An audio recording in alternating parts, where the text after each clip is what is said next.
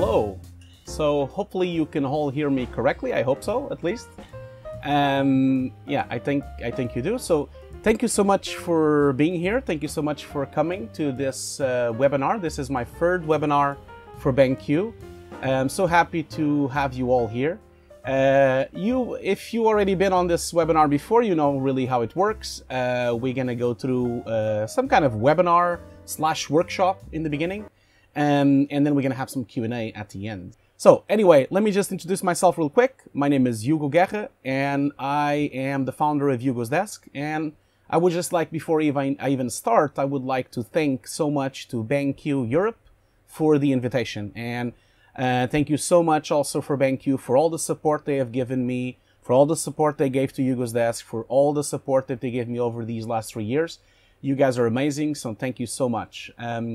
And also I would like to thank all my Patreons and all my students that I can see that they're online. There's a lot of familiar faces on the list of people that are present today. So thank you so much for joining me once again. So I'm going to kind of basically start off by presenting myself for those of you that don't know me. I'll be quick, I know, because a lot of you already know me. And we'll start by a small introduction of myself, of my pipeline. Then right after that introduction is finished, we're going to jump into Nuke and do the workshop. The workshop should take about 45 minutes. And once we finish the workshop, I'm going to go through all the questions. Now, before I present my presentation, I'm just going to warn you that because of bandwidth issues, I'm not going to keep my webcam. I'm basically just going to present my keynote in full screen, and I won't be present on the webcam. So I'll be back on the Q&A. When I'm back on the Q&A, I'll turn on my webcam again. So let me just start by switching off my webcam. Like I said, a lot of you already know me, so I'm not going to take too long on this presentation. But let me basically start off by saying that, you know, I'm a director and a visual effects supervisor. My name is Hugo. I know it's a bit weird to pronounce it like that, but that's how my voice is, because I'm Portuguese, so that's my name in Portuguese is Hugo. So I'm a director and visual effects supervisor. I also love to do very strange poses and stupid photos when I go to E3. Most of these photos are from there. I'm from Portugal. If you don't know, Portugal is not part of Spain, no, as a lot of people think it is. It's actually a separate country in Europe. I was actually born in Porto, which is a lovely city. I would always advise you to visit this lovely city, especially because of its Porto wine and because of the historical landmarks as well. I do visual effects. Visual effects is this, like basically we put glows on things, we put sparks on things, we put explosions on things, which is very relevant for today because we are going to basically work on an explosion rendered on Houdini. So this is the kind of thing we do every day. Of course, this is obviously a joke. I would recommend you highly not to do this. Anyway, I have a very long experience. I've been working for 20 years in the visual effects industry, both in film, television, and commercials, and game cinematics. The biggest places I've worked so far has been the BBC, Nexus, Jellyfish, The Mill, Fire.Smoke, and Hugo's Desk, which is my own company. There is one company missing on this slideshow because I haven't updated it yet, which is Sony. I'm currently working as a visual effects supervisor for Sony PlayStation. That's my latest job, really. For a long time, I was the head of the Nuke compositing department at the mill. For those of you that don't know me, I just want to make sure you understand that I do know what I'm talking about. I was the head of the Nuke department, and I've been using Nuke for 12 years. So I just want to make sure that, so that you know that I have the credentials to back up. I've worked with a lot of game studios as well. I've worked with all these game studios on that's kind of my work these days. I mostly work on the games industry. My last projects were with Games Workshop, and it was with Sony as well. These are some of the games that I worked as either a director or a cinematic director or a visual effects supervisor.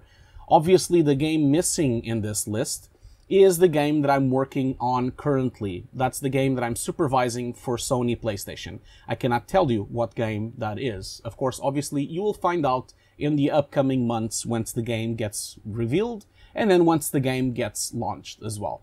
I also am a teacher. That's like my second life. Not a secret agent, but a teacher. I teach on all these different places. So if you ever are a student of these places, you can just kind of hook up with me, and then we can have a chat as well. And that's pretty much it. And currently I work from home. You can watch some of my other videos on YouTube.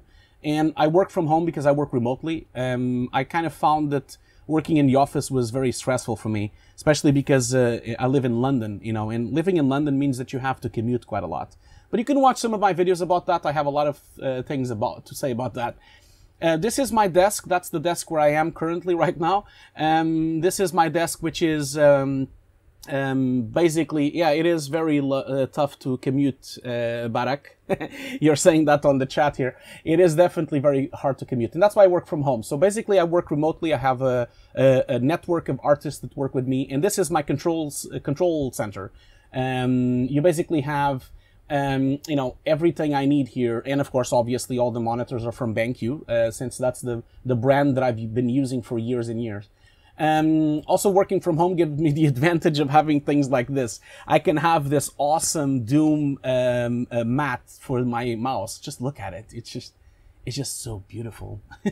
I really love this mat. So it's pretty cool to actually be able to have exactly the equipment that you need. So my equipment kind of ventures between color correction. I do a lot of grading. I do a lot of editorial. I do a lot of visual effects.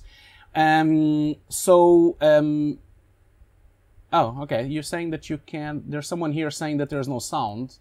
Is it true that you can't hear me? See, let me know, guys. Someone else let me know if you can still hear me. Because obviously someone here is complaining on the questions that there's no sound. Okay. Okay, so then maybe it's just a localized thing for him. Okay, cool. So as I was saying, I have many hats, so I jump from visual effects to editorial to grading. And that's why I have a rate system. I have calibrated monitors from BenQ. I have, of course, a color surface. And the core of my workstation is the Mac Pro 6.1, which has 128 gigs of RAM, 12 cores. You can watch this later. You can just check the specs later. I don't want to waste any time of the workshop on this. Backing up that Mac Pro 6.1, I have 3 Mac Pros 5.1s. All of them completely kit maxim. They have 12 cores, 128 gigs of RAM, Quadro 5000s, you know, everything is maxed out. There's no extra performance I can take out of these bad boys. So I'm really looking forward to having the Mac Pro 7.1 so that I can continue my thing. I mostly use Linux and Mac OS. I mostly use Mac OS and Linux. I do not use Windows for work. But so on the other side of my Hugo's desk, that's the other side. It's mostly my huge collection of references. So this is an advice for everyone here. If you ever want to have a lot of references for your work, or if you need to have a quick reference for something specific that you're trying to comp or you're trying to color correct, it's very useful to have books like this. Like, these are books of art of. So if you go to Amazon, you can have the art of Battlefield, you can have the art of Uncharted, or the art of God of War, the art of Aliens, or the art of Mafia. All these books are incredibly instrumental for my work as a visual effects supervisor, director, and art director in general, because I can just scroll through these books and kind of find references for my clients, and I can find things that I need. I also have my little 3 Telly Awards. Very proud of them. I actually just won 3 more this year, so now I have 6 of these, but the other 3 are on the mail. I don't have them yet, but now I've won 3 more gold statues like this, which was great with my latest trailers. Obviously, that you saw a very lit version. When I work, I don't have any lights on because I'm doing color correction. I have very subtle lighting when I'm doing color correction, as you can see here. The bulk of my pipeline revolves around the PD, the PV, and the SW series of BenQ. And I use them mostly I mostly use the SW as my main monitor because it's a photography monitor for my desktop.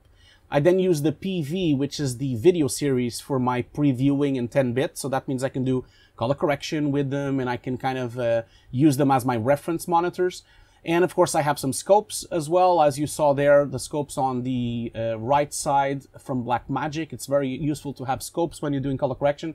All of this is outputted with SDI out, not with just desktop. This is actually a video card using Blackmagic. Like I said, I have many videos on my YouTube channel. You can go and check that thing. So that's, of course, obviously, I would highly recommend for you to have a look at BenQ's monitors, not just because this is, of course, a BenQ sponsored stream, but I do use them in all my productions, and the ones that I would really highly recommend would be the PV series for post-production video, you know, DaVinci, Premiere, After Effects, Nuke, and then, of course, the SW series for photography, which are very handy because they have HDR, and they have Adobe RGB, and they have sRGB, and they have a lot of the necessary tools you need for advanced photography. So keep an eye on these monitors and check them out. So that's it for the introduction. I don't want to spend too much time on it. Like I said, this is kind of what we're going to go through today. So basically, we're going to go through the intro, which we just did. Then I'm going to just really briefly talk about what is deep compositing, when should we use deep compositing. We're going to also talk about the nodes, the pipeline, when do we use them together with some regular nodes as well, and how to actually use the information for color correction, how to use it for point clouds, and we're going to do a wrap up in the Q&A at the end. And let's just jump into Nuke directly. So, like I said, I'm going to try my best not to move the mouse too fast because I know it's very choppy at the moment. But I brought a shot here. This is a shot I did for Vermintide 2. This was a game cinematic that I directed and supervised last year. And this is a 4K cinematic. You can watch the cinematic on my website, just and I can, or during the Q&A, I can send you a clip. But this is the shot we're going to go through today. This is basically a live action shot, so I can just break up it a little bit from you. We have a live action plate, which was shot on a motion control rig. So this is basically green screen with an actual model, and we've put a lamp in the scene so that we could use it as light interaction. We, of course, obviously did keying and rotoscoping. That's what this is. We have the rotoscoped version and with keying as well. We also have the same thing, but from different lighting sources. The reason for that is because at some point on the trailer, you have light sources from different parts because it's a stormy night. So you see the flashes of lightning showing up. And that's why you see lightning from the right side, lightning from the left side, and lightning from the front side. It's very important for us to, because we have motion control, we can just repeat the camera move. That's what we did. Because we also had motion control, it allowed us to actually do fog passes as well. So we had a fog machine on set, and then we could fill up the room with quite a lot of fog so that we can kind of like, add this on top. We basically use the screen operation to add this fog, so we could add in certain locations more fog. But I have a YouTube video about this. You can kind of check it out. We also have like a matte painting setup. This is a pre-rendered matte painting. The matte painting, of course, was used in 3D system in Nuke. It has motion blur baked in from the 3D system. This is the original matte painting. This matte painting was done by David Gibbons, one of the matte painters that I use for a long time. He was one of the matte painters at the mill as well. And this is the final matte painting. Obviously, this has all the different channels from Photoshop. This is a Photoshop file that you can see here directly. And then, of course, we've placed it inside the 3D system, and then we basically use the 3D system to do some projections and for us to do some camera movement, and also to do some depth of field and to do some motion blur as well.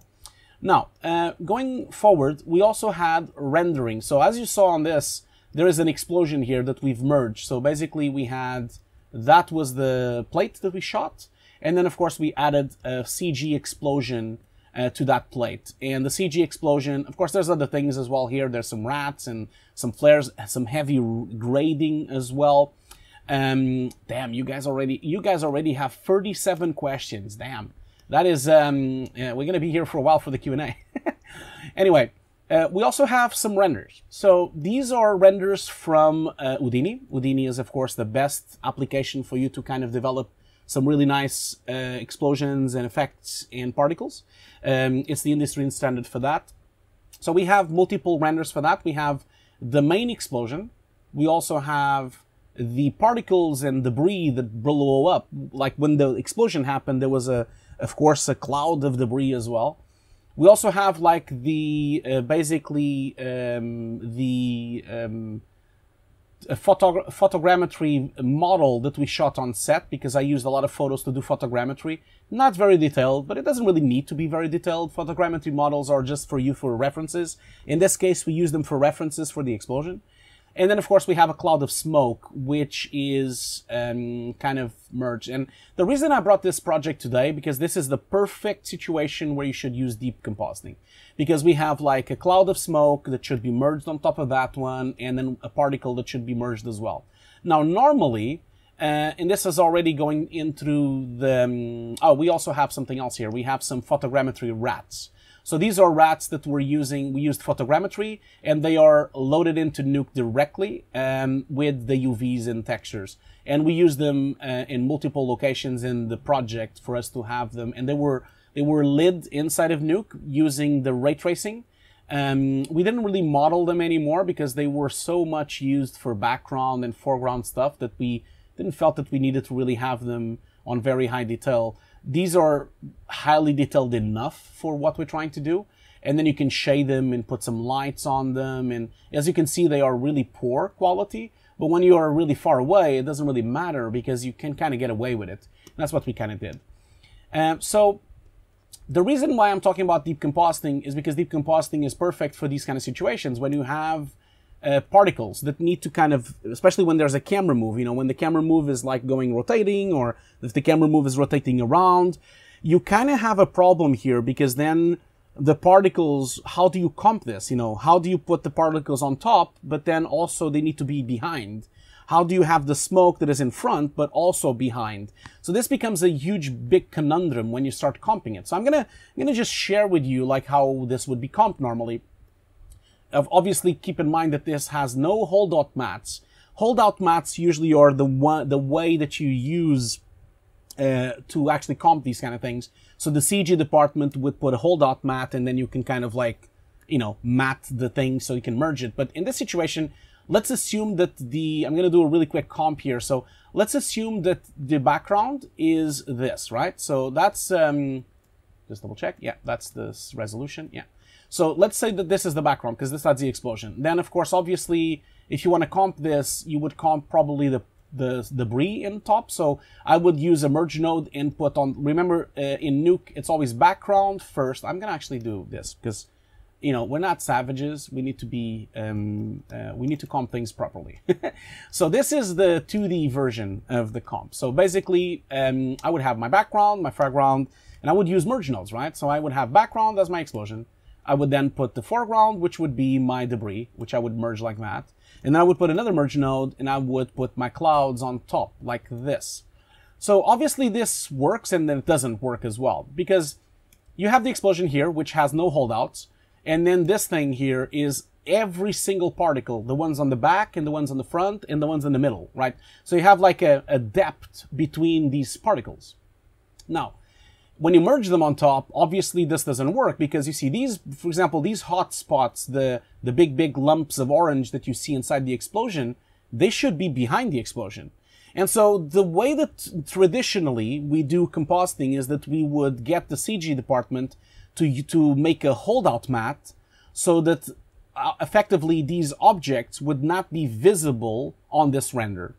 That means the CG artist would have to do holdout mats. It would take him forever to do that on all of them. And then even more complicated is on semi-transparency. Like this is a semi-transparent volume from Unreal, from Houdini. How do you even do a holdout on a semi-transparent model? It's not even possible. So when you merge it, how do you fix that? Like you can kind of, okay, maybe I can do a screen, but then it's too semi-transparent. But then if I do a plus, that's even worse. I mean, I would have to most likely, you know, kind of do a lot of holdout mats, or maybe render this in different parts, you know, so I would have the foreground part, the background part, all those kind of things. So essentially this would never work. This would be a problem for these three renders.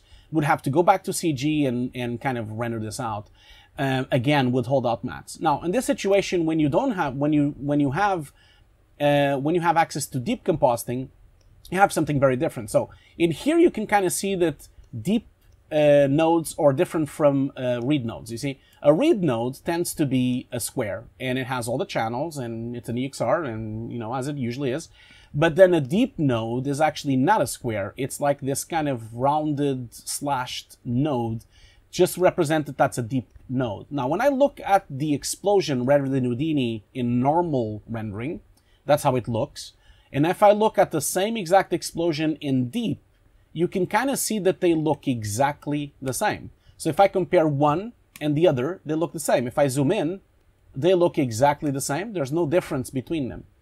The biggest difference, though, is in this. So this EXR is a flat 2D EXR. This means that if I go here, I can clearly see that you see here the difference between them. This is a 4K render, by the way, so it's very heavy, of course. When you go at the bottom one, you can kind of see that it's 2 gigs, right? So that's a 2 gig EXR. If you look at the top one, that's an 11 gig EXR. The reason why it's 11 gigs is because it has deep information. So not only it has the RGB values of the image that you see here, but if I open up this, you have a channel called deep. If I open up the deep channel, which obviously doesn't look much, it just looks yellow. And when you look at this, you can kind of see that if I hover the mouse, just look at this area here, the area on the bottom there, you'll see that I can kind of see that I have ranges. I have like 11, 12, 13, 15. I have like these really monstrous high dynamic range values. And that's what the deep information is. Now, to show you what the deep information is, the best way to visualize it is to actually use a deep to points node. And I'll explain to you what that is in a minute. But I think that's the best way for you to kind of understand. So let's say that then we have the deep render, which is that explosion that we just saw. Let's go back to the RGB here. And I'm going to put the deep into this node. So this node is a node very similar to the node in 3D. Like if you look at my list here, most deep nodes have their counterparts in 2D. So the deep color correction has the 2D color correction. The deep to points has the 2D position to points. The deep transformation has the 2D transform. The deep crop has the 2D crop. The holdout doesn't exist in 2D. Of course, you can do it with the merge, of course. And then you have the deep merge, which exists as a merge. The reformat as a reformat. The sampler doesn't really exist as a node itself. Well, it exists, but it's not really the same. Deep to image, of course, is specific to convert deep to images, to 2D. And then deep recolor is something a bit different, which we will talk in a minute. Now, I need to get going with this because we are running out of time. We're always rushing. So keep going with the questions, though. We're gonna try to break a record here or something. We have 43 questions so far. Just keep going, and we have 106 people on our show. We have 24 people that left. Good ribbons. I'm joking with you guys. I am definitely joking. So the way that this works is you put the deep into the deep input, and you have to have the camera. So this is the camera that came from Maya or Houdini or whatever 3D application you used. In this case, this camera came directly from Houdini. And what happens once I look at this is that I get something like this. I basically get a camera and I get a point cloud representation in 3D of the explosion. So, of course, obviously, this has a lot of advantages. First of all, if you look at this through the camera's perspective, it looks exactly the same as the explosion we had before, which is great. But the reason I'm showing you this is because this is the great way for you to see what deep is. Like 2D is, of course, a 2D image, but you see we have deep information. That means we know what's in front, what's in the middle, and what's behind. Obviously, it has limitations because it can't know what's behind everything because it can only do a projection setup from the camera angle. Obviously, we can't render everything, otherwise it wouldn't know what's behind. But that's really, in essence, what deep is. Every single slice in every single point here, it's almost like, think of it almost like the image has been sliced by multiple depth blades. And so that is why the file is 11 gigs. You know, the original file, which is, sorry, it's here. The original file was 2 gigs, and if I play it back, it plays back quite fast. Of course, this is not cached yet. It's playing back at around 7 frames per second, and once it's cached, of course, it plays back in real time. But if I try to play back the deep file, you can see that if I try to play it, it's incredibly slow. It's only doing 2 frames per second. And this is the major problem with Deep. Deep is incredibly heavy to play back. So that means temper your expectations when you render Deep and when you play back Deep. The other thing also that you have to keep in mind is that Deep always should be rendered in 32-bit float. This means because it's 32-bit float and not 16 or 8-bit, the image is even bigger. That means you have more color, you have more dynamic range, but the dynamic range is necessary because without 32-bit float, the deep information will be gone. It will not be there, okay? So don't forget, the file is huge, it's hard to play back, and this is why normally these days, because computers have not even catched up with having this kind of speeds, you know, because this is, you know, for you to play back this in real time, you would have to have multiple raids of M2 blades to do that, you know. It would not be easy because it's too heavy, and the decompression of the XR would take too long. So normally in visual effects, the pipeline tends to be that you render always a 2D version in 2D, and then you render a deep version. In fact, inside Houdini, you have that option. You can just render both of them at the same time in one go. And the reason why it's so heavy is really because in Deep you have those extra values which you can visualize really well when you look at the point cloud like this. Obviously, the other reason why this is cool is because you can now place other 3D objects inside of Nuke. So you can use the 3D system of Nuke to put other particles, or to put those rats that I said, you know. You can place them inside the image, outside the image in 2D. That means if there's a rotation going on, the Deep will take care of it. So let's get back to this thing again, talking about how it gets merged. So I'm going to now merge the Deep renders instead of merging the 2D renders that we had before. So first of all, I'm going to get all these particles and I'm going to put them on the side here. So remember, this was how I merged them in 2D, and I'm now going to merge them in 3D. Now, keep in mind that there's one thing I need to let you know, which I had to make a little change. You see there's a deep transform here. The reason, sorry, not a transform, I need a deep reformat. The reason I need to put a deep reformat here is because back then when we rendered this, all the renders were done at 3K. The smoke was at 3K. The debris was at 3K. Remember, these are production assets. So because they are production assets, they're not perfect. They have some problems. So we have the debris in 3K, the smoke in 3K, but then the explosion is only in 2.5K. Reason for that was because we ran out of time back then. We were really rushing out this project and we had to kind of reduce the resolution. And so you can use a deep reformat to just reformat it back into the resolution you need. Obviously, this is not ideal because I am scaling my render, but there is really no other way for me to do this. I have to scale it if I want to merge it. Now, the other thing I'm going to use now here is I'm going to use a deep merge. So if I, well, I have it already. Well, I just typed it wrong, sorry. You know, I have fat fingers, so that's why it doesn't work sometimes. So what I'm going to do here is the same exact thing. I'm going to put the background on my deep with my debris. I'm not going to do it like that because otherwise you can't see it. And I'm going to use another one, and I'm going to use the background like this, like this. Now, effectively what happens now is that the result of this merge is like that, you see? And the result of the deep merge is like that. So you can clearly see, for example, here, just by looking at the 2D merge, I'm going to look at just the debris. Remember all these pieces of debris. These pieces of debris should be inside the explosion. When I use deep, I now have them inside the explosion as they should. So you see, if you look at this, all the 2D images are on top, but then if I look at the deep version, the particles are correctly inside the explosion. And the same goes for the smoke. The smoke, which was just on top, like this, now on the deep, you can clearly see a perfect deep render and actually a complete merge of the smoke with the volume. Because like you saw in the 3D, you have the volumes there, they are there, and the information is there. So that means Nuke knows exactly which pixel should go where. That means a pixel can go behind, it can go in front, and it can go in the middle. I hope this is all clear so far. We do have 50 questions, which is insane.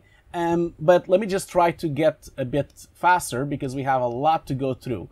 So other things we have here as well that could be very useful. we've talked about the deep to points, which was the way for you to actually have the points in the 3D system. I'm going to delete that.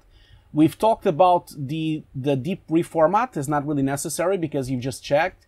Deep merge is just like any other merge. I am going to use the deep sample just to show you something. So this is, of course, obviously very good when you want to try to do some color correction in deep. So normally if you want to do some color correction, you just put a color corrector and you just, you know, go ahead here. And you want to do a color correction, you do it, you can do some gamma, you can do some highlights, you know, and if obviously it involves affecting the entire image. The maximum thing you can do is you can go to the ranges, you can kind of select what is a highlight, what is a shadow, what is a midtone. You can kind of get away with trying to merge it, but you never really can do a complete deep color correction. Now, on the other hand, the deep explosion that I have here can do that. So if for that to happen, of course, I can put a deep color corrector here, and there's no deep grade, by the way. There's the only nodes that you have on deep, they can be found on this D here, and these are the nodes we have. There's no other nodes at the moment besides the nodes you can see here. So as you can see, the deep color corrector looks exactly like the color corrector, and it also has the ranges. But it has something new here. It has a masking. And then you have these A, B, C, D points. Now, how do you know what this is? This is effectively the way you can kind of pinpoint in deep, in Z-axis, what you want to actually color correct. And for that, you need to use something called the deep sampler. I'm going to put a deep sampler here. And obviously nothing happens when you just put a deep sampler, because you see there's like a little dot on the corner there. So I'm going to now go into my position and move this dot around. And you can kind of see as soon as I start moving it around my surface, it gives you all these values. There's two things to think about this here. You have 6 samples, means that the samples relates to how many blades of information you can find behind a pixel. That means, for example, on the corner here, if I go really close here to the side here, you see, I kind of have, because this area here is very semi-transparent, I only, like these pixels here, only have 3 samples, because it's a very thin image. So if I go, for example, to my, I'm going to just show you what I mean. I think it's easier to visualize the sampler here. So you see, if you look at this, and you look through the top view, you know, I'm just now looking looking through the top perspective, you see, some objects have more deep than others. Like, for example, the middle of the explosion is very deep. You have 1 slice, 2 slice, 3 slice, 4, 5, 6, 7. You have a bunch of slides. And in fact, if I sample the front of the explosion, I would get maybe 7 or 8 samples all the way to the back. But if I sample just the corner of the explosion or just the back of the explosion, then I would have less slices because there's not enough information behind it. Hope you guys are all getting me. So that's why when I sample the corner, I only get like 3 samples and 3 values. And when I sample the front, like if I sample on the center here, you see I get much more. So you see I can actually, I think it goes all the way to 10. Let's see if I can find the highest value. And it's just like, it's a bit picky, bit fiddly. I'm going to use the mouse because the Wacom tablet is not going to work here. Can I find one with 10, please? Oh my God, this is so, well, I'll keep with an 8.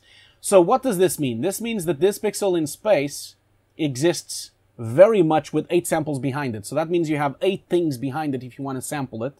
And you see here we have the deep front and deep back. Now, in here you have the corresponding RGB value that you found here, and that relates to the values you find on the viewer. And then this 12 and 13, that is the actual depth information. So that means that this is the 12 and 13 is the distance to the camera. So if you, for example, look at the grid here, you see that 10 is this entire distance here. So you see that camera is around 13 values from the camera. And on the back there, it's much more further away. So these values actually relate to real-world coordinates in 3D, okay? That means that you can relate them in the 3D image, both in Houdini, in Nuke. It's all 1-to-1. So when you're scaling things, you know exactly where they are. So now that I know this, that means, let's say that I want to make sure I only color correct this area. I know that, for example, this area is going between 12.5, 14, 12.5, 14. But if I go to the back here, it goes to 14 and 15 and 16. So I know, for example, if I want to color correct the front, I know it's between 12 and 14. So I'm going to open up my color corrector, taking into account those values. And I'm going to go in here and say, okay, B is the front, C is the back. Let's talk about A and D later. So I'm going to put here 12, maybe 12.3. And in here, I'm going to put 13.1. So those are the values you see here, front and back. And so now, I also have, by the way, I have to limit the Z, otherwise it's going to have a much bigger range. So now that I've done this, I'm basically telling him that I only want to correct between these ranges. I'm going to go back to my color corrector here, and if you see, I hope my viewer is on. No, it's not on. So you see, now if I gamma down, you see I'm only gamming down just that area. So that means now I'm only color correcting just the corresponding area. Now remember, when you look at it from the top perspective that I was showing you, like this. Remember I said 12 to 13. That means it's between from here to there. You see, this is what I mean. That's the top. I'm, of course, looking at from a top perspective. If I look through the top perspective, imagine that's 13, that's 12, and that's 13. So I'm basically isolating this area here to color correct. I hope you all going with me. We still have 100 people watching, which is pretty cool. And thank you again. Thank you so much for being here. Also, I'm going to just shout out to the BenQ. Thank you so much, BenQ, for inviting me as well. We do have 57 questions, which is fantastic. So I hope that was clear. So now that we have that all sorted out, that means I can now color correct just that area. Now, remember that I told you that never mind A and D. So A and D is the extra range for feathering, because as you can see here, this is really harsh. It's kind of cut point on the sample. So that means that what you can do is you can do this. You can basically put the same values here, and then what you can do is you can kind of like start moving them down. So for example, well, let's say that we do 0, like to start on 0 on that one. But in here, we can kind of feather the back. So let's say we do it in decimals here. So you see, if you look closely here, we used to have a very hard cut on the color correction. As I start doing other ranges here, the color correction kind of fades in deep. That's because I'm now using a much more thin range for this. Now, once I do that as well, you see I can still move this entire thing. So let's say that we go all the way to the back here. And let's say that we keep going forward with this, and I keep going, well, let's sample it, sorry. We should probably sample it. So let's say I want to color correct the back of the explosion. So I'm going to see, okay, this is 18.8 to 19. So that means is 18.8 to 19.1. And obviously, now that I'm doing that, I need to kind of be careful, because now if I go to my color correction, you see now, sorry, I'm not viewing it. Now I'm basically color correcting, you see, the whole thing. The reason I'm doing color correction on the whole thing is because I have not set a front mask. So I'm going to basically cut my mask in the front there. And now I should only color correct the front. I'm going to just try this out. So I'm going to gamma down. I think I went a bit too far on my masking. I need to go, let's see here. Let me just going to open up the masking a bit more, because I think I went a bit too far with it. Definitely went too far. Oh, that's why. Sorry. Because it needs to be 15 here. Sorry. My mistake. I didn't notice that A was there. So you see here, now I'm basically color correcting just the back of the explosion. So that means I'm just like now tweaking this area here instead of the front. So, and I could continue doing that by sampling, for example, just the middle. And so this means I'm kind of color correcting in Z space. So now let's imagine that we go for 14, 15, and 16, and in here maybe I have 13. So if I do that now, you see I'm basically color correcting the middle area here. Obviously it goes a bit berserk, because you need to, of course, give it enough space for the feathering. Otherwise this is not going to work. But as you can see here, now I'm color correcting just this area here in the middle. I'm not color correcting the back, and I'm not color correcting the front. So that's incredibly useful for you to do color correction in Z space instead. Now, keep in mind this is distance to camera, so if the object moves, you will not have the same color correction. because you see this is distance to camera, so that of course if the object is moving to the camera's perspective, then you will lose that frame where you were, okay? Now, we are, of course, time does fly when you're having fun, that's for sure. We don't have a lot of time left, but I really want to show you still another thing as well. So here's another thing we can also do with this wonderful world of deep compositing. Deep compositing, of course, means that you can also effectively transform things. So I'm going to just disable this color corrector, and I'm going to transform things from here. So you see, I could, if I want to, put a deep transform here. And what happens here is the deep transform allows me to move this object in Z. Because obviously, you can't really move it to the normal transform because you can't really put, like if you try to put a transform node here, it doesn't plug in, you know. It's a bit like the 3D system. When you try to plug things to the 3D system, it doesn't work either. So the deep doesn't really go well with 2D nodes. So you can't use that one. You have to use the deep transform. Now deep transform, you can do things like that. So for example, if I want to move in X space, I can just do, okay, 10X. And now I'm moving the explosion in X space. You see, as I move it, it actually effectively gets merged with the object as it should. The same goes for the Y space. If I do 100 in Y space, I can go up and down. And as you can see, it correctly covers the objects. So I'm now, you see, I'm moving it. And this, for example, this piece of wood is getting revealed in Z space. So that means that when I'm moving objects in the deep transform, I'm moving them in space. The same goes for Z. If I move them in Z, you see I can actually put the explosion in the front of everything if I want to. Now the explosion is in front. Look at this stick of wood here. But if I go... Sorry, that's maybe not the best one to show. Let me just... Oh, sorry. Sorry about that. What have I done here? Why can't I see it? Sorry, just a second. 0? Okay, cool. Oh yeah, I think I know what I did. Sorry, I by mistake I did too much negative. So you see, as you go in Z, I can actually go into so far that now I'm actually moving this object in Z space.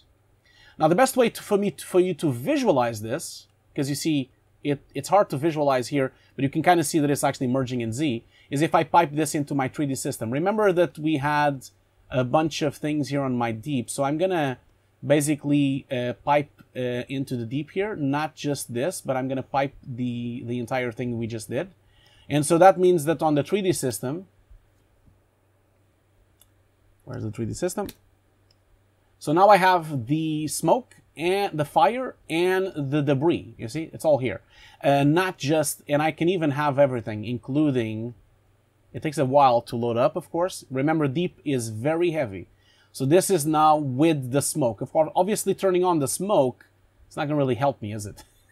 Since I can't see anything. So it's not gonna be very easy for me. Anyway, like I said, this is a great way for you to visualize what I'm doing. So if I look at it from the top perspective here, so see in the top perspective here, what I'm effectively doing with this deep transform is I'm moving my debris, like I'm moving, sorry, my explosion. You see, if I move it in Z space, I move it to the front. So I'm basically moving it to the front, which means it's covering other objects. The cool thing about this is that now this means that I don't have to go back to CG to move these things around. There's, of course, obviously a lot of limitations. Here's the limitations. I can move sideways, you know, like I can move in X, I can move in Y. That means if I go in the top here, I can also move on Y position. So that means the explosion is now on the top there. Obviously, the limitations are that you can never do you can't do 5.5. You have to do round numbers. The reason you have to do round numbers is because anti-aliasing will become a problem. The only place you can do not round numbers is in Z.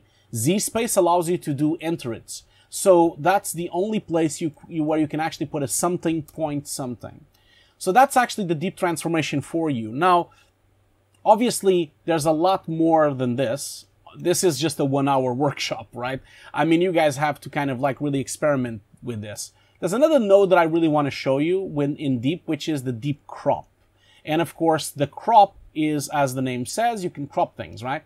And so what I'm going to do here, I'm going to just like put the deep crop here, and I'm going to show you two different things. So, well, by the way, if you want to pick up the correct resolution, you want to make sure you have the stream selected, and then you put the deep crop, so that the deep crop gets picked up with the correct resolution here. So, obviously, let's look at this deep crop. We have a Z near, a Z far, and a bounding box. I'm going to switch off the bounding box for the moment, and the Z near as well, so we can see everything. So, first of all, why do we have both? Like, the first one is the actual Z space. So remember, we've established that the explosion goes from like, remember we established the explosion goes from like 12 to 18 or something in terms of Z space distance from camera. So if I put Z space of, let's say, 14 and Z far for 16, this means now that I am actually cropping everything around that area. Obviously, this has a huge problem, as you can see. It has an initialization problem. So it's very hard for you to do something that would be cropped on the front. You're much more better suited to crop something in the back. So you see now, I am basically cropping just the back explosion. So this obviously has a lot of advantages. You can crop it for color correction. You can even crop it for masking. Imagine you want to mask to do 2D, you can kind of do that. Now, why do we have a bounding box as well?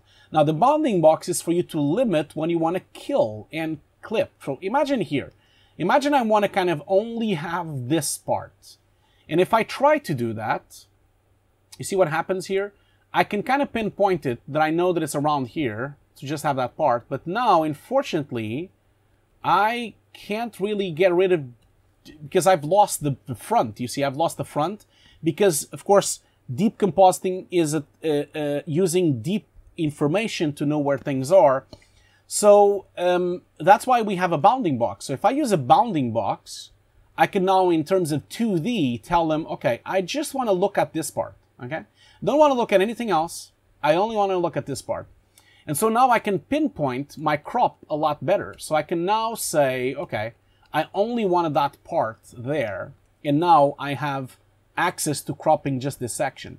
Obviously, on a volume of smoke like this, it's a bit hard to use this like this. This would be much more perfect for the debris. So let me show you what would happen if I can use the debris like this. So if I look at the debris, and if I put, like, you know, a deep crop here, the debris would be much more useful. So let's see here, we do, let's say we do 14 to 16. So that means we can pinpoint a piece of debris and crop it. So let's say that we open up the Z near. So if we open it up all, it shows all the sticks. Let's say that we want to isolate this stick, right? So of course, obviously, if I start isolating this stick, I lose it right away because I lose the front one as well. I want to isolate that stick. And I can kind of start cutting stuff from behind. Now, for me to be able to pinpoint, like, for example, imagine these pieces of stick, the best way would be for me to use a bounding box. And I can use a bounding box to just tell them, okay, I'm interested on that part, right? That's the only part I'm interested on. And now I can just basically start cutting everything off except that part. And now I can turn on the bounding box, and now I have access to just these things, nothing else. And this is, of course, I'm cutting in Z space. I'm not cutting in just 2D space. Now, we don't have a lot of time left, unfortunately, because this was supposed to be 60 minutes. We already are pretty much at 60 minutes. We are pretty much on 50 minutes so far. And I still want to answer the 75 questions you guys have. But last but not least, I need to show you one important thing. So I would really highly recommend you to kind of research this more. There's 2 more nodes that I really need to show you for you to kind of understand, well, actually 3 nodes. I need to show you these 3 nodes really quickly before we wrap up. So this is all very beautiful and everything, but of course, obviously, when I comp, I'm going to just disable these crops, disable these things. So obviously, this is all really pretty and everything, but if I comp this, I can now play it back and I can still watch it in 2D, and it's not very heavy. Obviously, if I try to play back a 3D deep composite, it's super slow. Just look at how slow it is. It's running at 1 frame per second, so it becomes incredibly slow for you to actually comp this way interactively. So here's the 3 nodes that I want to talk about. So one of the nodes is the deep to image. So this node is specifically built to convert whatever you've done in deep into 2D. That means that imagine that this is now done. You've merged everything as you want, exactly in space of 3D. You've color corrected everything you wanted. You know, let's imagine we have this color correction on here. We have like the crops as well. You know, like we had everything we wanted to do. And then you can put the deep to image. And now this image is a 2D image. It's not a 3D image anymore. So there's no deep information anymore. So that deep information is kind of gone. And now I can actually put regular 2D nodes. That means I can now put transforms, I can put color correctors, I can put grade nodes, I can put whatever I want in terms of 2D, because from this moment on, after this deep to image node, everything was converted from the deep 3D into 2D as you usually use inside of Nuke. So that's one of the most important nodes that I want to make sure you guys know. Just double checking if everything is good. Yeah. The other node I want to show you is actually the deep holdout.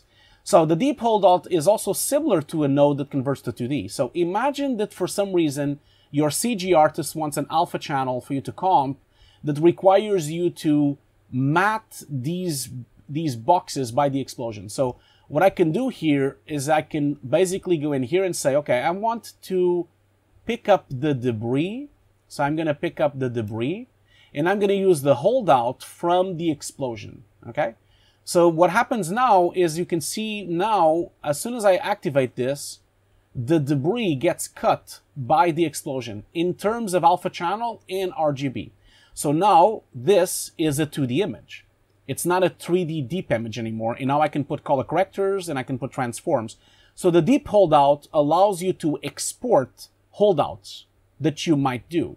And of course, these holdouts could also have deep crops. So imagine if you had a deep crop, you can crop something, you know, like we did here. Like actually, I can just activate this thing here. You see, we only had that object. And let's just open it up a little bit more. I'm going to just not have the bounding box. And so you see, my crop cropped all these pieces of wood. And then my holdout cropped the smoke and the debris as well. And now I can use this as a new render, a new alpha channel. Obviously, I would recommend, after you use a deep to image, to render it to an EXR because it's super heavy. Now, last but not least, before we go, and I know we didn't went into everything, you know, this is a huge topic, right? There's a huge amount of things to go through. And I don't want to really, well, in fact, I'm not even going to go into this node. This node is basically built for you to bring in deep information into 2D images. So imagine, for example, this image here does not have any deep information. You can basically pick up the color of that and put the deep from the explosion, and now you've merged them both. So that means that you are merging deep information into non-deep information. This is very useful for you to actually comp everything. Imagine you had a lot of AOVs. You see you have a lot of AOVs here. So that means that I could have comped, because AOVs are, you don't have a shuffle node inside of Nuke, right? So that means you could have shuffled and basically comped all the AOVs that you wanted.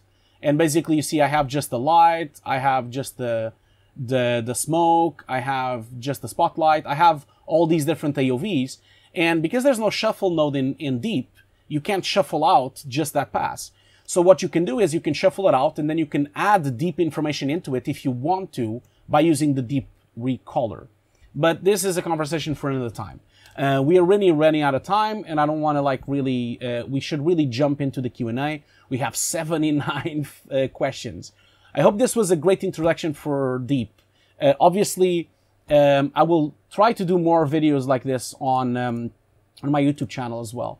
I'm going to just basically finish off before we go to the Q&A with a little bit of a shameless promotion. I do apologize for that. But just so that you can continue to check how I work. So here's my shameless promotion just before we wrap up to the Q&A. If you want to know what I do, and as you can see, I was doing this webinar today, just follow me on Twitter. On Twitter, it would be Hugo C. Guerre. So if you go to Hugo C. Guerre, or you can also go to Hugo's desk on Twitter, And then you know always when I do a webinar, you can know when I do my Twitch streams. You can also go to my YouTube channel. On my YouTube channel, you can find all my videos, and you could also help me to reach 20,000 subscribers. I am on 19,772 subscribers right now. So I wish I could get you some help to actually reach 20,000 subscribers. And you also should check out my Twitch streams.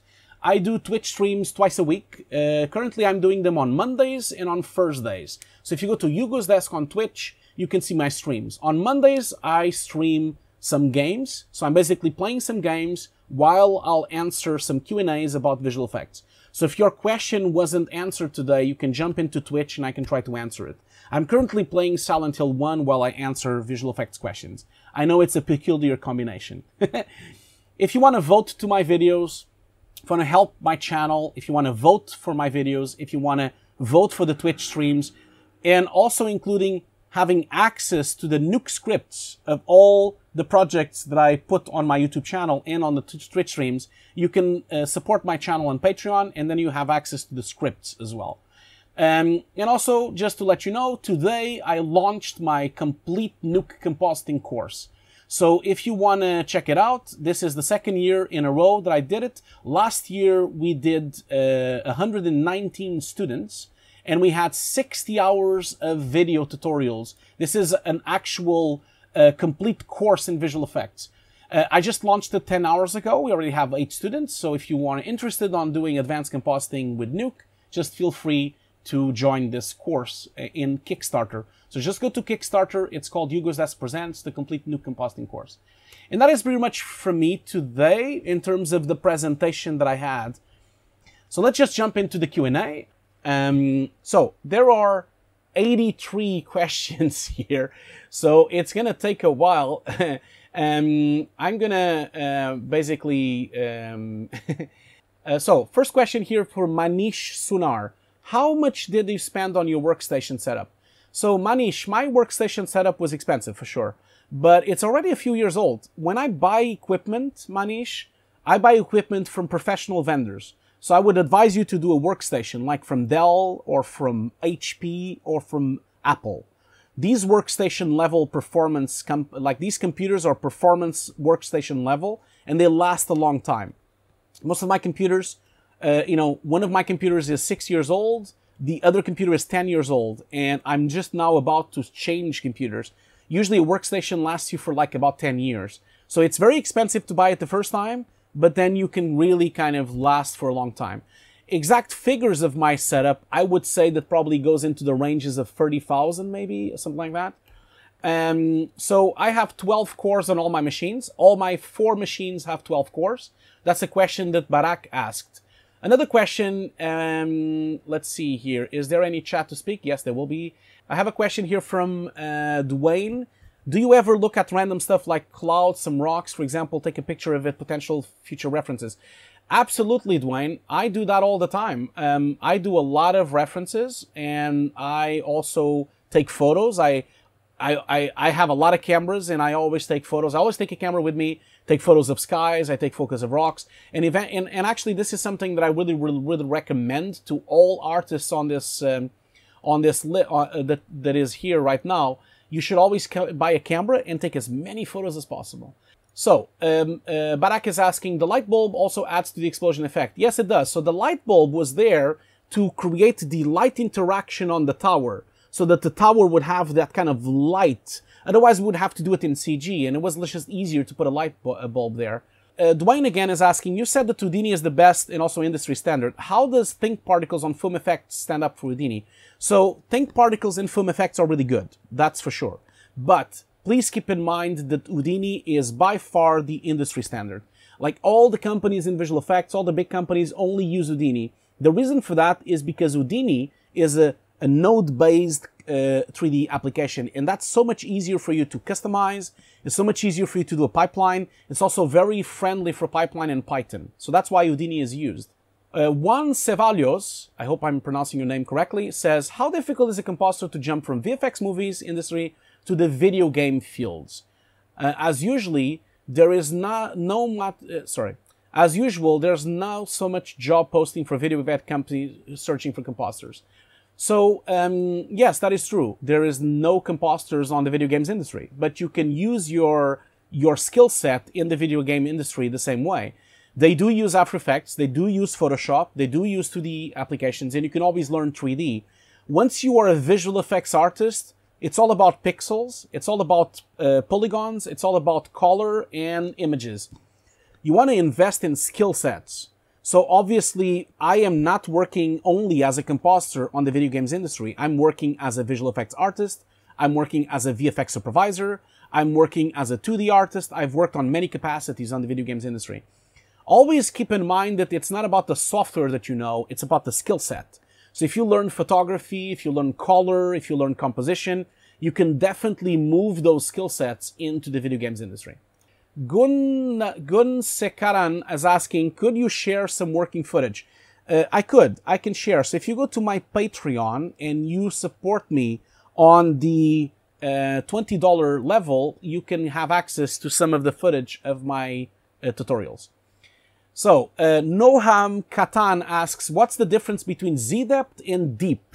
So, it's very different. So, Z-depth is a mask. It's basically an image, black and white image, that only has black and white figures for where things are in the Z space. So, it's very limited. It doesn't have any information of the pixels behind it. Now, deep has the information of pixels behind it, which means we didn't have time to do it on this workshop, but you can literally put an object inside the render using deep with complete perfect edges. And if you use just depth, if you just use Z-depth, you won't be able to do that. The same also goes for if you try to do depth of field with Z-depth, you'll get a lot of artifacts on the edges, but if you use deep, you don't get any artifacts as well. So Julian goes, thank you so much for being here, Julian. Great to see you again.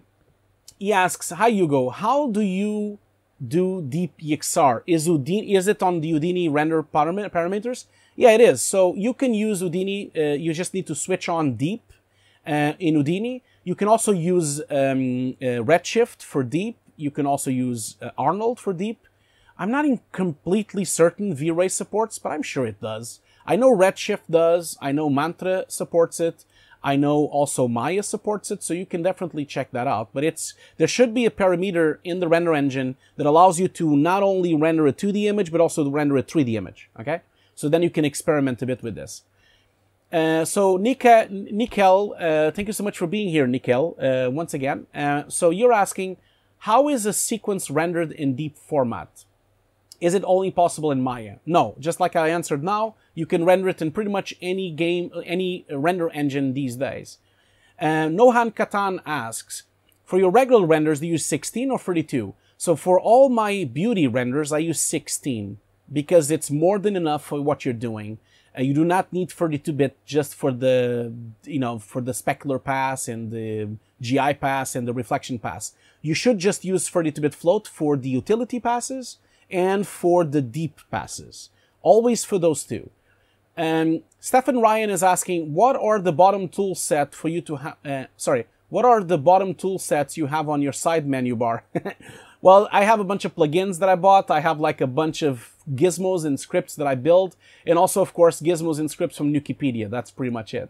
Okay, so I'm not really sure what you mean with this, Farhad. Farhad asks, with point pass into the XR, it shows a similar view like this. Yeah, it is right, Farhad.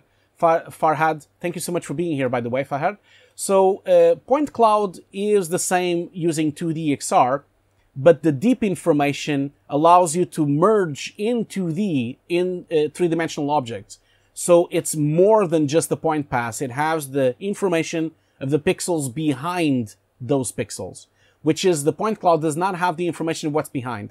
I think, I ran out of time on the workshop. Obviously, I should have went through it more deeply.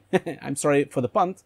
I should go deeply into deep, but we didn't really have a lot of time to go through everything. So let's see. So Barak just says incredible. Thank you so much for that, Barak. So Andrew Shiriak says, can you feather the wood going into the explosion? It doesn't matter for this example, but for your future reference. If you're talking about color correction, you can, and if you're talking about cropping, you can't. So the only way really for you to do this would be for you to basically use the Holdout matte with some color correction, and then you can kind of feather it a little bit, and then you can use it as a mask.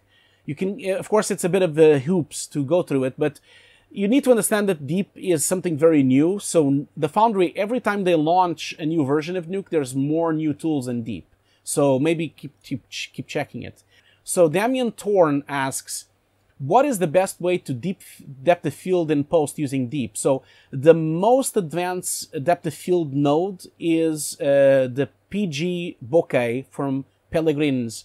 So, sorry, Pellegrins. So it's called PG bokeh. That is by far the best depth of field node. It's a plugin you can buy for Nuke, and it's called PG bokeh. Okay, try to find it on the web. It's really powerful. Okay, so Nikhil is asking, can deep compositing be done in Nuke or just Nuke X? That's a great question. I actually don't know. I believe it can be done in both Nukes, but maybe I'm wrong. Maybe someone else can answer that, but I really do not know if it's only... If you just go to the website on the Foundry, you'll find out probably. Let's see here. Jonathan Jacoyak asks, or deep files just another pass on an EXR or an entirely file different? Yeah, so a deep pass is a different EXR. So basically you have a 2D EXR and then you have a 3D EXR, which is the deep. They're both EXRs, but you have to render them separately. You can't currently merge them, unfortunately. Let's see here. Dan Proyer asks, is it possible to create a deep image starting with a 2D image plus a Z depth? It is possible, but it won't really give you a very accurate result. Okay? Just so you know. So Sajels asks, can we use world position to create mattes for CG? Yes, you can, but you can use a node in Nukipedia called pmat. So just search for that. But remember, position passes are not deep information, so it's not the same thing, okay? Deep information is different from a position pass. But if you go to Nukipedia, you can find a node called the pmat. Now, Sajal, you follow me on Patreon, and you can definitely, if you can't find the node, just let me know. You can just drop me a message, and I will try to send you the link. Amir Omsen Bayat, I'm sure I'm pronouncing your name wrong. I'm so sorry for that. He says, it is easy to understand. You can go deeper in deep comp. Look at that. He's making a joke. This is great. We have listeners with material.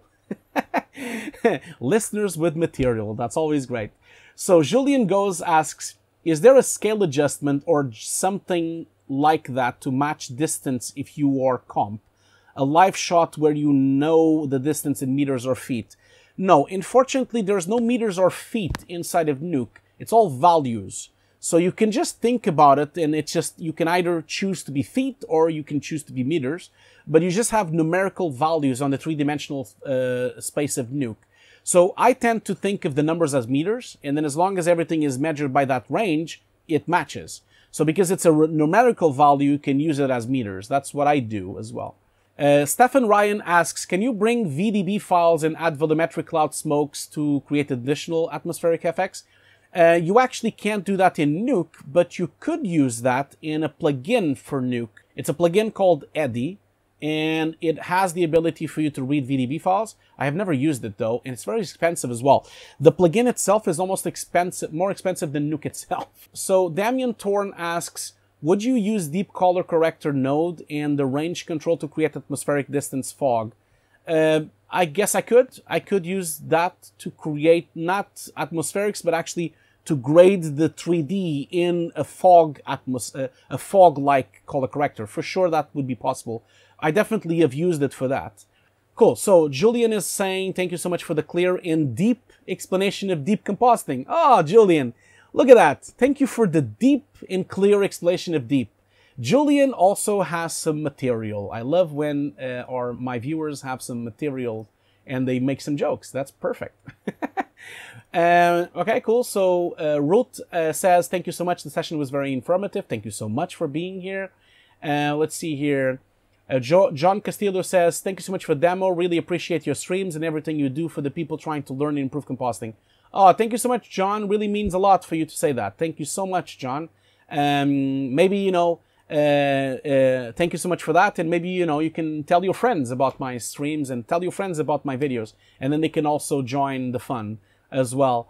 This is a strange question. So Nickel asks, what headphones are you using? So I'm going to just take them out. So the headphones are the, I can't pronounce this thing. So it's called Beyerdynamic, and it's the DT. I hope you can see it. I don't know if you can see it. I don't think you can see it. No, it's basically the Beyerdynamic. It's called DT770 Pro. Those are the headphones I use. They're really good, really high quality. So Manish Sunar asks, have you done deep rendering using Redshift? I have, yes. It's very nice. This is the last project I did, which I can't show yet, was using that. So Olaf is asking, Hugo, will you visit Warsaw? Oh, hello, Olaf. I know you, Olaf. Thank you so much for being here. I haven't talked to you in a long time, Olaf. So Olaf is asking, will you visit Warsaw this summer and have a good beer? I think so. I usually go every year to Warsaw. I hope I go this year again. So I definitely think I will. I most likely will. Paulo Ricardo Ramos asks, how many captured photos did you need to create one character for the rat? So we basically put the rat on rotation, like, you know, these wheels that you can present objects, or you can do, you can just rotate. So we just put it on the top, and I think we took like maybe 10 to 15 photos all around the rats so that we can get photogrammetry. It worked really well. So João Baião, which is one of my students from Kickstarter, thank you so much for being here, João, asks, how time did it take to do that work? How much people work with you? So this project, the Vermintide project, was done with 4 people. We basically had 5 people. 3 compositors, 1 CG artist, and 1 matte painter. That was it. So it was only 5 people, and it took us 3 months to do that project from the day we shot until we delivered. So it was a 3 months delivery. We had 10 shots, and we had 3 minutes long cinematic. Okay, so that's a really broad question. So I have a question from Anop.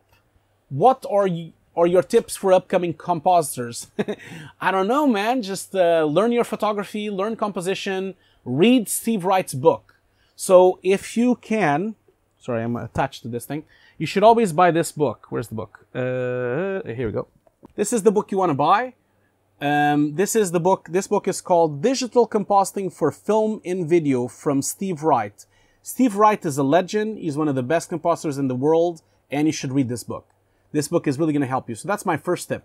There's many other tips, but I'll have to limit my tips for now. Let's see here.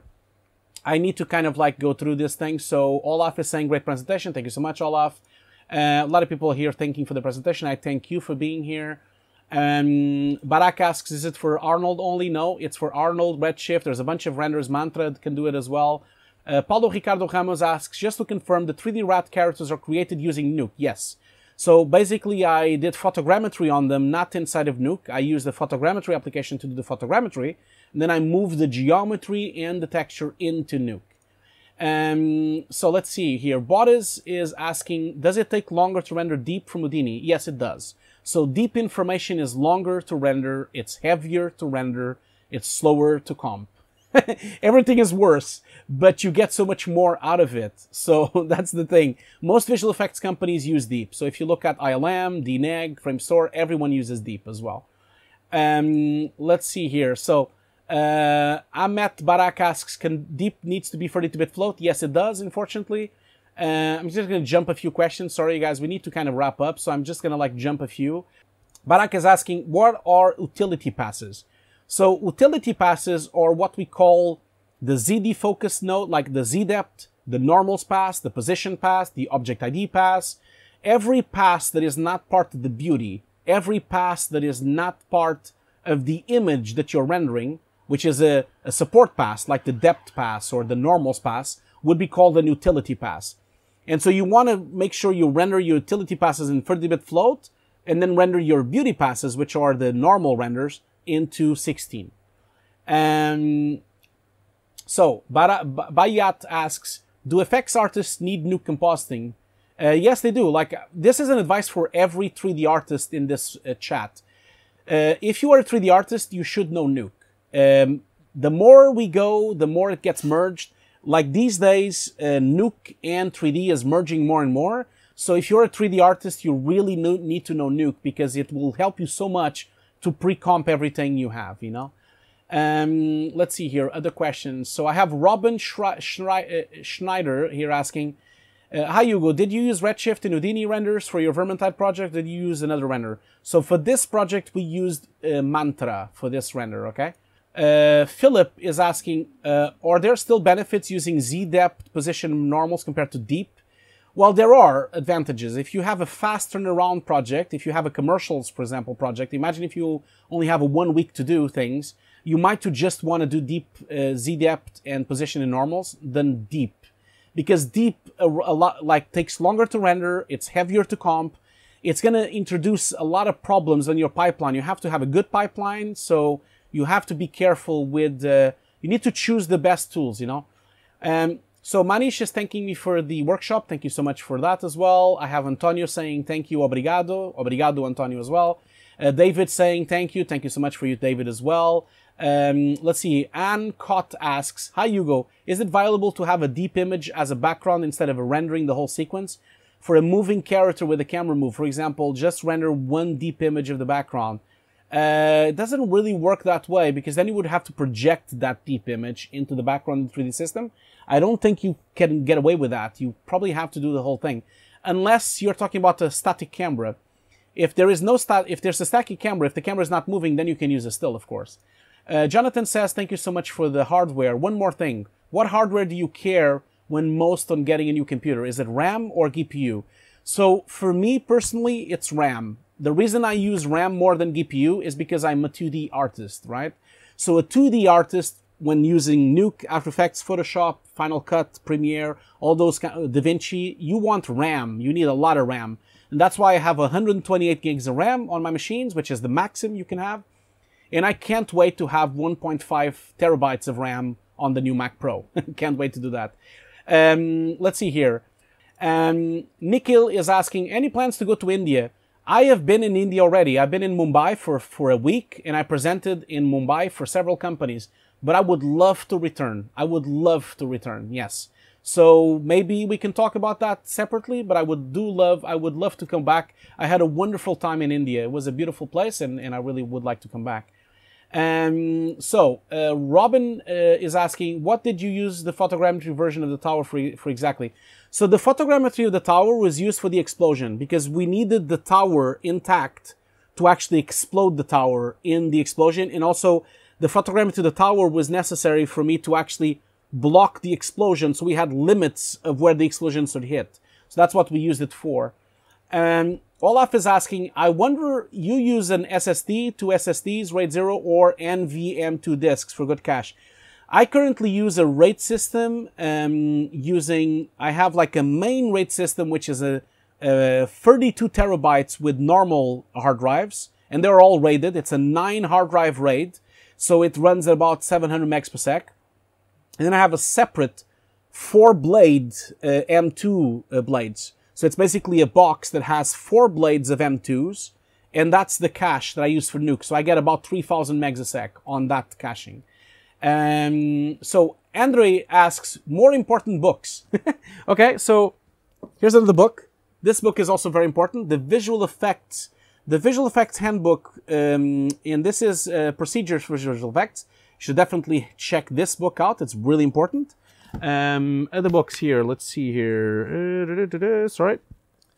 I'll finish off. There's a lot more books. I have a lot of books here. Another book I should really recommend from Ron Brinkman. Ron Brinkman has this book called The Art and Science of Digital Compositing. So he knows a lot about compositing. So I would say that these 3 books, this book, The Visual Effects Society, damn, these are really heavy. And Steve Wright's books. Look at that. I can now do some push-ups. So heavy, this thing. Damn, it even makes a noise when it goes out. So Diogo is saying, do you use SSD RAIDs? No, I already answered that. I use M2 RAIDs. Paulo Ricardo says, thank you so much for that. Barak says, AOVs, yes, that's what I call utility passes and AOVs. Marco Alan Carr asks, what is the criteria for using deep compositing rather than 2D comp only with Z in production pipeline? The criteria is this, Marco. If you have a lot of compositing to do with a lot of elements, like if you have a lot of particles, a lot of smoke, a lot of fire, and especially a lot of atmospherics, you really want to use deep. You don't want to even care about anything else, because using a lot of particles and fire and smoke and atmospherics without deep is really painful, okay? And also, if you have a very large scene, it's very important to use deep. For example, if you look at all the films, you know, latest Avengers, if you look at Star Wars, if you look at all the Game of Thrones episodes, they all use deep because of this, okay? So João says, thank you so much for the webinar. See you tomorrow on Twitch. Yes, you will see me tomorrow on Twitch.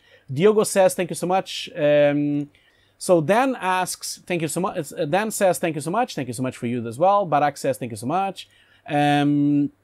Okay, I think that's... okay, so I have one last question here. Casper asks, what would you say the difference between Ron Brickman's book and Steve Wright's book? So, I think, here's my point of view on this. So, Ron Brickman's book, which is really heavy, Ron Brickman's book is a much more general book about 2D and compositing, right? It's like a generalist book. It's almost like a more suited for beginners. It's gives you an idea of all things 2D. Steve Wright's book is much more technical, much more in-depth. So it's like a second stage. You should probably start with Ron's book and then move to Steve Wright's book. And then also check Steve Wright's tutorials and Steve Wright's videos as well. He's really good. So Barak asks, what's the brand, the boxes that holds the 4 blades? Oh man, I can't remember that. I really don't remember that. Maybe Barak, maybe reach out on Twitch, because I can't leave my site now. The blade is on the back there. I can't really go there now and check. So maybe reach out on Twitter or in Twitch, or reach out on Facebook, and I can maybe answer you that. And I think I'm gonna wrap this up. Jonathan is just saying, make a video about your favorite books. Jonathan, I have that plan, but I'm so busy. I'm always busy with work, so it's difficult. I'm gonna wrap up this with one final question from Diogo Gardens. So Diogo Gardens says, there is another comp working with deep, like Fusion and Flame. That is true. You can also do deep compositing with Flame, and you can do deep compositing with Fusion. I'm not completely sure you can do it in Flame. Probably you can. I'm sure you can. I'm quite sure that Flame supports deep. I'm not completely certain, but I'm sure it does. But I know Fusion does. So I'm gonna wrap up for now, because I don't want the BenQ folks to be here forever. Thank you so much for all these questions. I can't believe we had more than 100 questions. We also had hundreds of people here today, and we ran for almost an hour and a half. So I would like you all to, follow me on all those platforms that I told you. Just keep an eye. If you have any more questions, just jump into Twitch, jump into Twitter or Twitch or Facebook and ask me again. I would love to see you on my course. So if you want to join my Kickstarter course, please do. And also, of course, please join me thanking everyone on BenQ for making this webinar possible. Thank you so much. It was wonderful to be with all of you. And I guess I'll see you on the next time. So thank you so much. And I'll see you later. Goodbye, everyone. Have a great day. And I'll see you on the next video. Okay? Goodbye.